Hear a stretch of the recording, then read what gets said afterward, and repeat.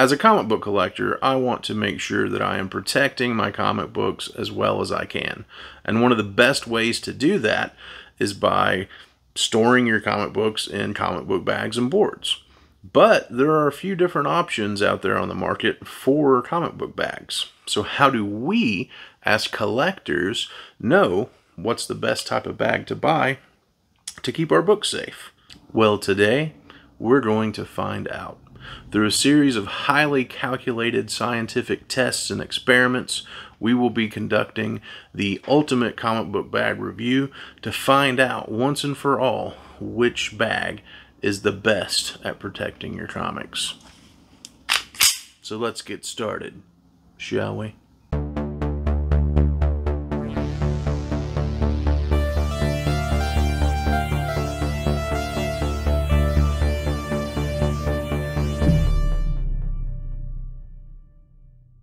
Hey everybody, I am the Dude Without Fear, and thank you so much for watching this video. Today we are doing the ultimate comic book bag review. Like I said, we'll be doing a series of tests to see what these bags can hold up against, and we'll be trying to determine, which bag is the best for collectors to invest in, and hopefully we'll be having some fun in the process. So let's meet our contestants, shall we? So all of our bags today will be Silver Age size bags. All of our boards will be BCW Silver Age boards, okay? So bag A comes from ComiCare, and it is a polyethylene bag. These bags are, they feel really thick. They're really cloudy, as you can see.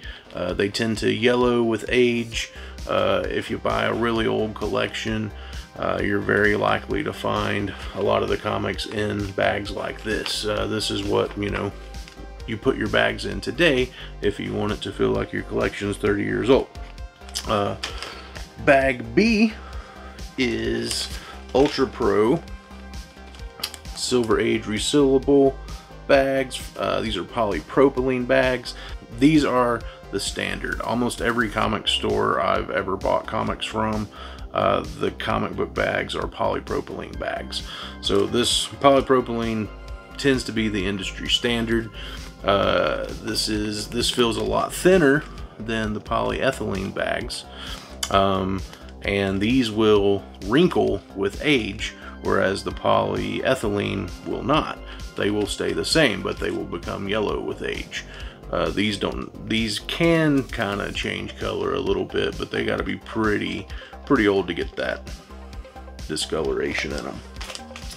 Bag C is crystal clear OPP, and a lot of people might not be very familiar with these. I actually love these bags. These are from East Coast Comic Supply. It's a very rigid, OPP is a very rigid bag. As you can see, it stands up on its own. It's somewhere in between polypropylene and Mylar, and it's I have been using these for a few years now to store my personal collection in, because I just really love these bags. But there are some issues with these bags, and so I'm very curious to see how these will stand up in today's trials. And then bag D is from BCW. It is a Mylar bag. Mylar, of course, is also very rigid. These are considered to be the top class bags. Good things about these is you can store your comics in these for many years, while as all the other bags, except for OPP, you really typically want to replace them about every 7 to 10 years or so, depending on what they look like and things like that. But suggested replacement time is around 7 years for polypropylene. But for Mylar, they are archival safe, museum quality. It says on the packaging, museum quality. So these are what you put your comics in and not have to worry about them for 20-30 years, right? pretty dope. So that being said, I don't want to damage any good comic books, right? I am a comic book collector and I'm a comic book seller, so I don't want to damage any good comic books. So all of the books being tested on today in the bags will be these special preview editions. They were free of Batman Earth 1. In my opinion, the absolute worst Batman comic that has ever been written. It's so bad that I don't even want someone to accidentally read this book. So I'm totally okay with this comic being destroyed. Our first test will be the drop test. There's nothing more traumatic than when you're bagging and boarding books and you've got them stacked on your table, your desk, and all of a sudden the stack starts to slide and some of them fall and hit the ground. I hate to see that happen, but today in this controlled environment we're going to be dropping our 4 test subjects here, and we're going to be seeing how each bag stands up to a drop. Now sure, this could be mostly the board protecting the book at this time, but we're trying to do tests to mostly real life situations that are bound to occur. So let's damage these beautiful bags and boards for science. So here we go, the drop test. I'll be dropping each one individually. Here is subject A. Adios, amigo.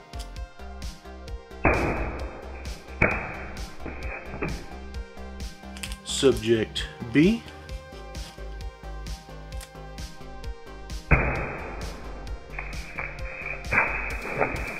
Subject C.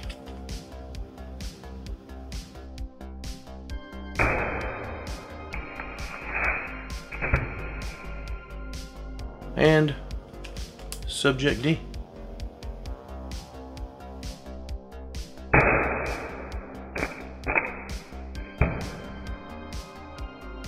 Now let's see how they did. Bag A. You can see that this corner really took a beating, and the comic is pretty dinged up on that corner. That spine is just wrecked, if you can tell. Look at that. Woof. That was the drop test. Did not do polyethylene any favors. Bag B, polypropylene. So it landed on the opposite side, and the book itself is nicely still intact. Don't see any real damage done to that corner.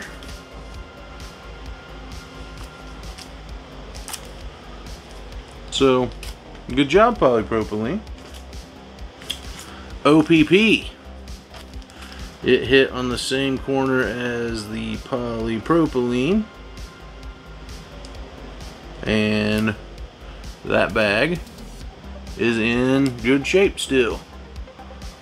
I thought that it would bust the seam because that's one of the quality control issues that I have experienced with OPP bags, but it is not. That seam is not busted whatsoever, and it is intact, and the book is in good shape.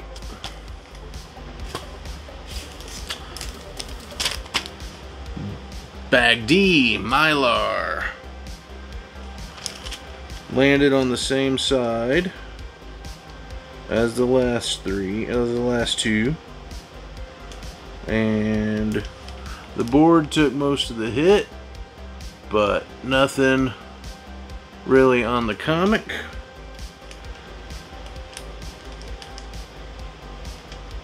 Maybe just the slightest ding on the corner there.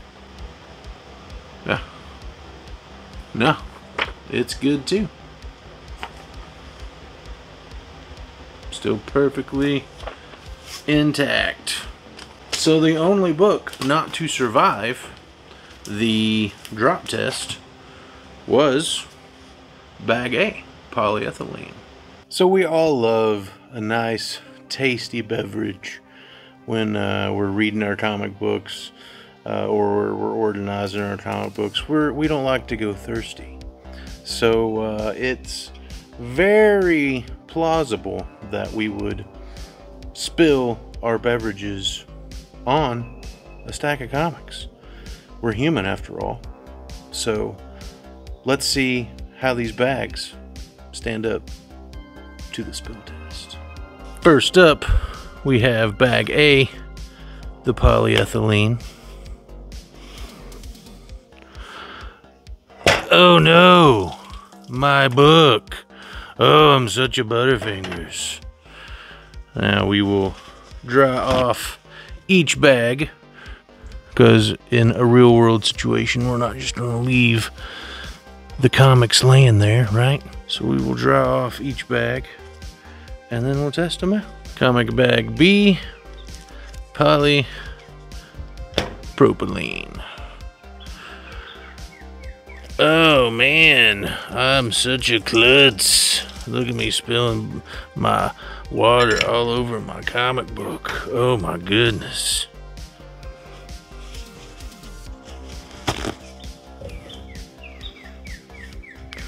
Dry it off. Bag C, OPP.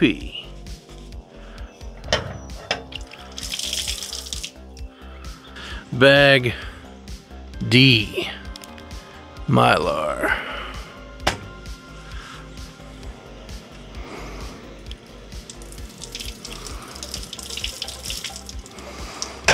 Well, I can honestly say that there is some moisture inside the Mylar bag, because that bubble won't go away. Alright, let's open up the bags and see if any of the books have any water damage. First up, Bag A, Polyethylene. I have to say that the bag dried out pretty nicely. I mean, I did the test like 5 minutes ago, wiped it off and sat it on the table as I did the rest of the tests. I don't see any signs of moisture inside the bag. I don't see any signs of water damage on the book. So polyethylene passed the spill test. Bag B, Polypropylene. It also dried out nicely.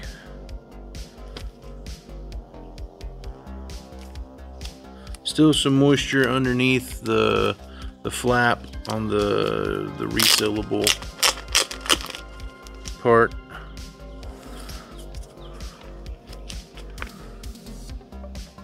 But I see no signs of moisture on the book. So polypropylene passed the spill test as well. Now this one I'm kind of worried about, Bag C, OPP, because as I was doing the test, so the bag and the drop test had not split at the time, but something happened and it did split at the top. I didn't notice that, or it happened a few minutes after the drop. It's also split down here at the bottom. I hadn't dropped it again. I didn't do anything but move it from one location to the next. So that drop may have actually done more damage than we thought. And with these giant gaping holes in the bag, this one's kind of small, but this one's pretty significant. Did the bag protect the book from the spill? Let's find out. Still pretty good amount of water under the flap here.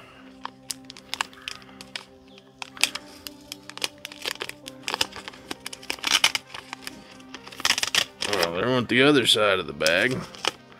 It has ripped now too. Let me wipe off this water underneath this flap here on the back.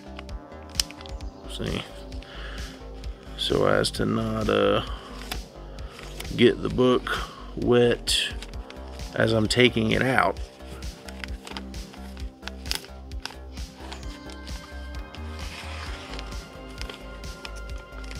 But I would be pretty surprised if this book did not get wet in some way.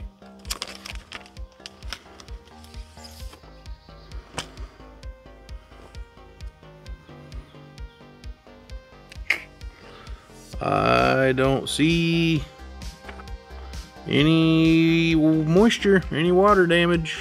Any on the board? Nope. Even with these gaping holes, it protected the book from water damage. Good job, OPP, even though you obviously failed the drop test. You put up a strong front, but you did not fare too well. And then bag D, Mylar. These all dried out really nicely. Still some water underneath the flap here.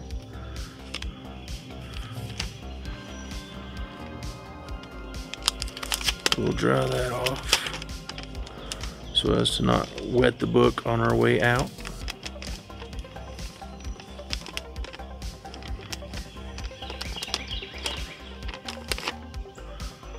Alright. This is the one that had the water bubble inside because I just wiped it off with my finger.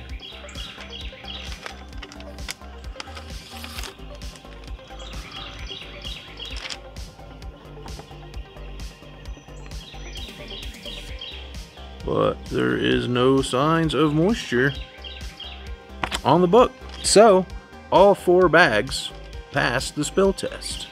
Now, on to the next test. Now, for our next highly scientific test, I'm going to need an assistant. So I will be calling on the help of my pal Bucky here, who is a puppy.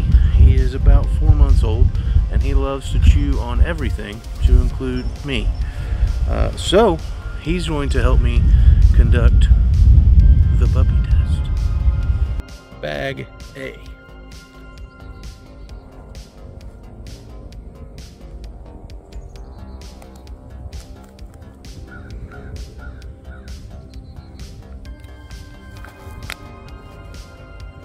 Bag B. Bucky, hey buddy, get it. Oh yeah, you eat that crappy comic. You take that comic. Yeah, good boy. Yes, get him. Oh yeah, you teach Jeff Johns a lesson. Yes, say this ain't Batman. Oh yes, get it. Oh yeah, get it. Oh Bucky, get him. Bag C. Here, Buck. Get it. Oh, yeah, buddy. Get it. Oh, get that comic. Get that crappy comic. Oh, yes.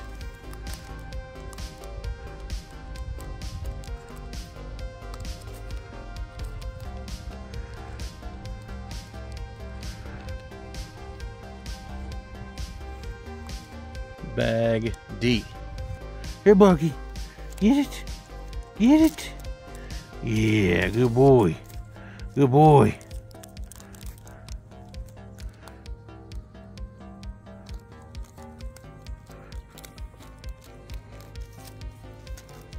Hey, where you going with that?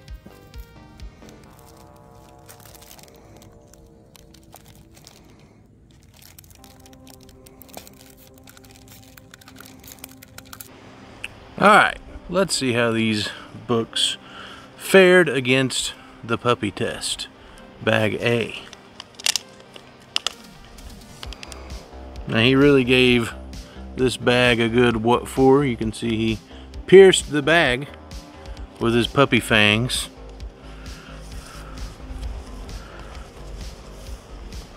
A lot of teeth marks in the bag too.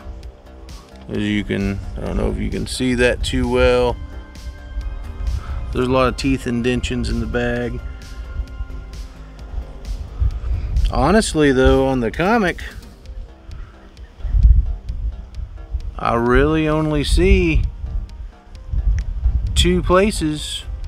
There's a spot up here and a tooth mark or something similar right here above my thumb. Not too bad considering the shape of the bag. So, not a bad job, polyethylene. Bag B, polypropylene. He gave the bag more of a fit on the back of it. There's definitely some teeth marks in the front of it as well.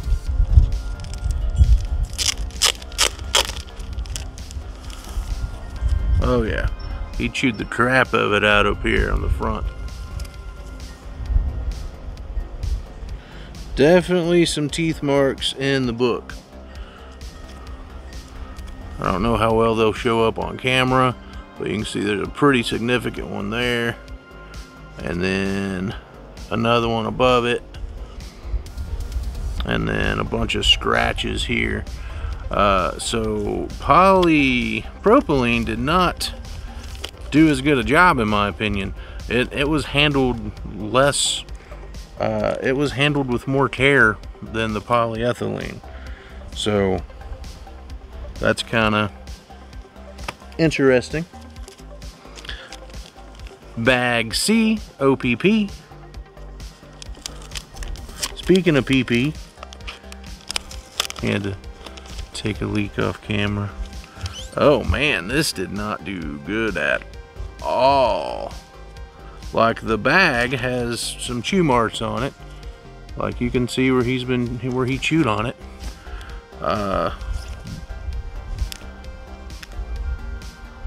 The other bags looked in worse shape than this bag, but this comic is destroyed. Look at all those teeth marks, man. Golly, dude. Scratch marks too from his paws. This book is chewed up. Those bags almost had it too. Not a whole lot left on this bag, to be honest with you. I mean, look how much is left here, and then it's almost fully open here. It's just held together barely at the top. OPP is not faring too well.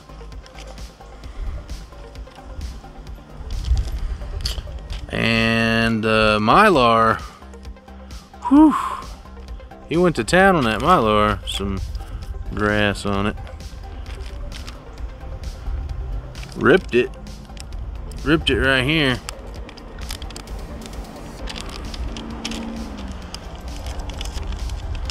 Let's see what he did to the book though.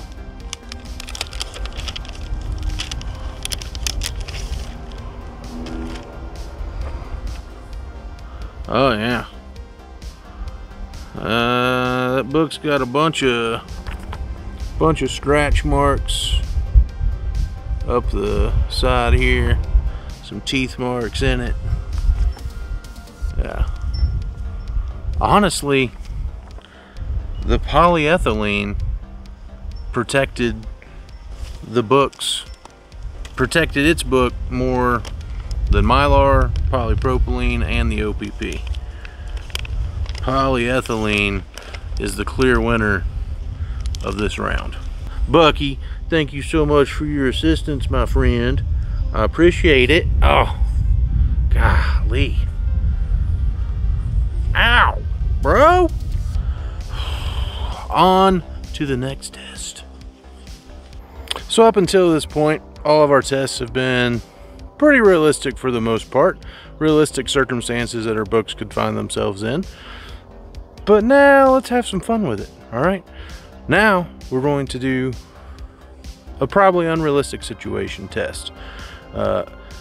Maybe you live in a bad part of town, all right? And maybe someone shoots up your house, okay? And maybe the bullets find their way into your collection, all right? That's not super unrealistic. Will any of these bags stop a bullet? The only way to find out is by the bullet test. For science.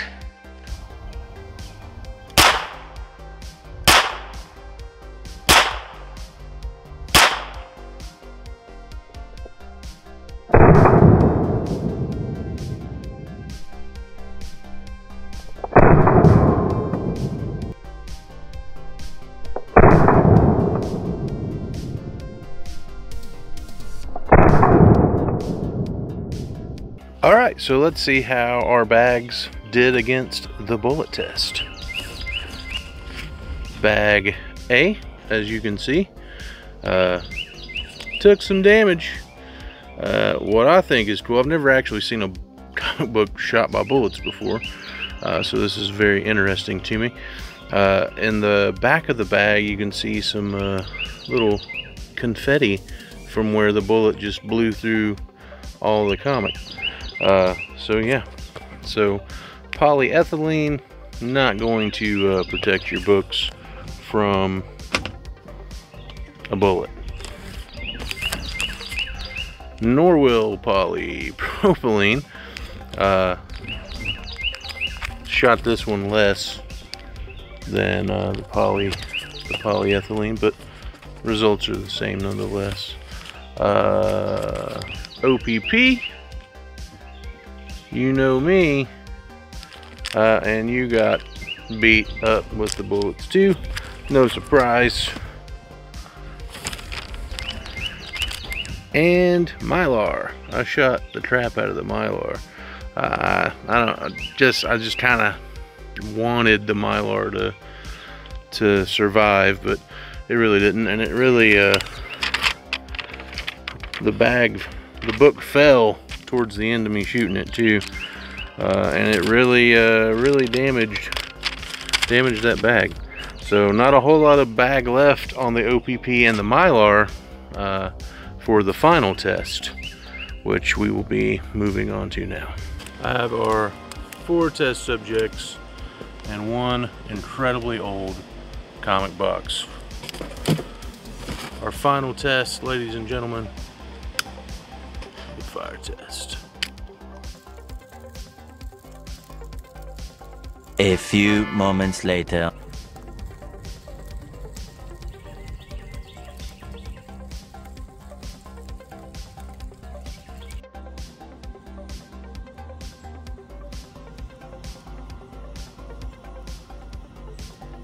Alright, so as we all probably guessed, there is not a lot of protection from fire between the various types of bag. But I'll still go ahead and show you the results. Here is bag A, and right below it is bag B. Over here is bag C, and then behind it is bag D. All nice, crispy piles of ash. So what did we learn through our calculated scientific experiments on all of these different types of bags? Well, I don't know about you, but I learned that OPP bags that I really enjoy storing my books in are not very good. They don't withstand drops very well at all. The seams bust open very easily. At least with East Coast Comic Supply, and that's been my experience. I've used them for about 2 years now. That's honestly been my experience with them for the entire time. But they also did not do well in the puppy test whatsoever. That book was the most damaged book of the 4, and I will say they did protect against water very well, and considering that the seams were busted open, that's very impressive to me. Obviously they didn't do anything against a bullet or fire, but it kind of makes me reconsider using these anymore, just because they're not that great. The Mylar also, during the bullet test, it also busted at the seam at the bottom. So these rigid type of comic book bags, OPP and Mylar, they don't withstand against drops very much. OPP especially, I mean, that bag was just basically destroyed. So what else did we learn? We already knew that bullets probably would not be stopped by a comic book bag, nor would fire. I did learn, surprisingly, that it took a long box a really long time to actually catch fire, and I had to help it. I had to put paper in there to help it burn, because it didn't really want to burn on its own. So that's good to know, right? If you've got long boxes, they're not just going to just be set ablaze instantaneously. So you've got time to get the fire out around it and stuff like that. So I think that's good information to know. I'd say the most important thing that I learned, though, is that I have been severely underestimating the quality of polyethylene comic book bags.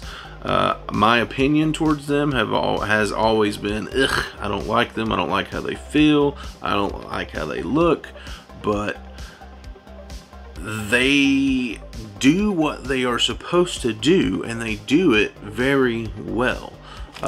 Their main purpose of a comic book bag is to protect your books, and they do that exceptionally well. They performed the best by far in the puppy test, and they kept the book safe from water, and I don't know how much a bag actually helps with the drop test, but the drop test was the worst one. This was the worst performer in the drop test, but that could also be how it landed, and it could also be because it was kind of the only one that landed on the spine. All the other ones landed on the other side, so that's kind of not a fair judgment against it. But in all honesty, we don't know how much a bag's going to protect in a drop anyway. That's probably more the board's territory, but the bag could help. These are definitely thicker bags. They have a thicker feel to them than every other bag that we tested, but I've just been severely underestimating how effective these bags are. Do they look the best? Absolutely not. Do they feel the best? No way. Your books are going to look way better and feel way better in Mylar. I still think that Mylar is king, but I will no longer think that these are trash bags. I would store Bronze Age and Silver Age books in these over polypropylene any day, because polypropylene is going to wrinkle up in like a month or two, and it's going to look like an old trashy bag, where I know this would look good in 20 years. So for me, honestly, if I was storing older books, I would go Mylar first, and second option would be this. And I never thought that I would choose polyethylene over polypropylene. Polypropylene is just the standard bag, but I think polyethylene outperformed it.